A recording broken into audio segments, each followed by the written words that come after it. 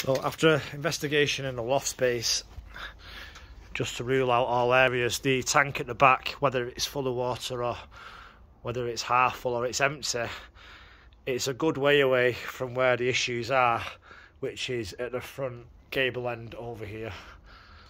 So we're a good 6 metres away. It's definitely not affecting it, so we can rule this theory out. I don't really want to go walking to see if it's got any water in or not, because you've got this back plastered ceiling, you've got lath and plaster traditional style, and one wrong foot, and yeah, let's leave it at that. Now there is some daylight at the rear, can you see that? Let me just zoom in. So this is something I'll investigate for you. It's nothing major, but you have got daylight coming through the slates. The roof obviously is been back plastered traditional, so there's definitely a broken slate and concrete, because otherwise you wouldn't have that beam of light coming through onto the pipe. So that's something I'll investigate for you. Okay.